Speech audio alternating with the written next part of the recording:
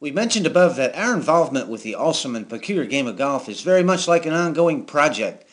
If we're genuinely going to improve at the game, it's because we're discovering new things about the game that keep us excited about and motivated in terms of how it is that we're genuinely going to improve the way we play. This is what the R3 approach is all about. It's all about genuinely improving at the game.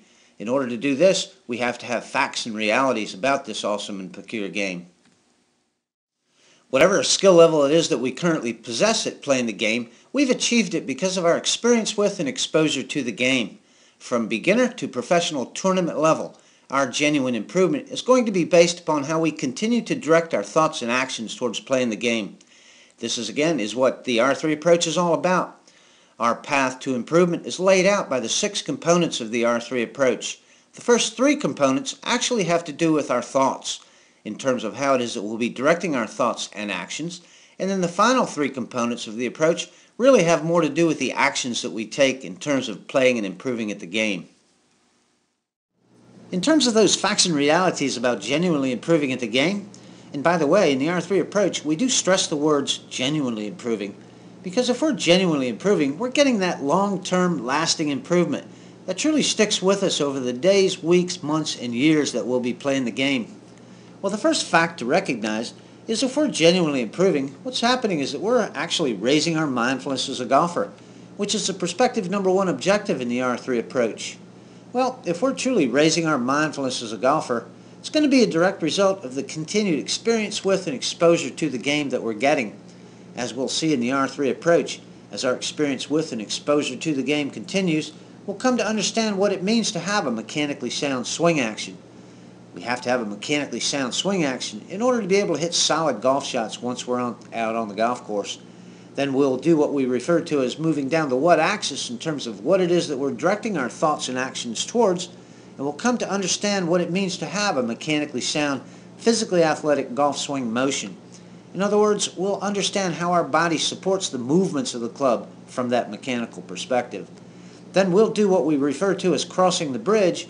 We'll now cross the bridge over to the how axis, which is the tactical perspective, and we'll begin to tactically take what we've got and have it work better for us once we're on the golf course. The process of becoming a better tactician is what completes the process and genuinely gets us to the point where we are in fact playing better golf. In the R3 approach, we point out the fact that it's the blending of these 4 perspectives together into one fluidly operating process that is our primary goal in terms of genuinely improving at the game. In the R3 approach, we actually begin the whole process with an overall strategy. It's a mission statement of sorts. We indicate that genuinely improving will happen if we do in fact follow the overall strategy, and that is to continue enjoying the process of doing good work, developing our games to the point where they can be seen and felt, which is a consciousness, seen and felt to be mechanically sound, physically athletic, and tactically fluid processes for playing the game. The 6 videos below introduce the 6 components of the R3 approach. Again, the first 3 components really have to do with thoughts in terms of beginning with the end in mind as to how we're going to be directing our thoughts and actions. And then the last 3 components really have to do with our actions in terms of how it is that we actually practice to play better golf and then actually go out and play the game better once we're on the golf course. So have a look at the 6 videos below. It will serve as a good introduction to the R3 approach. It'll get us beginning with the end in mind in terms of directing our thoughts and actions towards the right things in the right way and at the right time. Again, it's all about having fun with the game, having fun with the process of trying to improve the way we play. Okay, as we always say in the R3 approach, let's continue enjoying our game improvement processes, and let's all continue doing good work.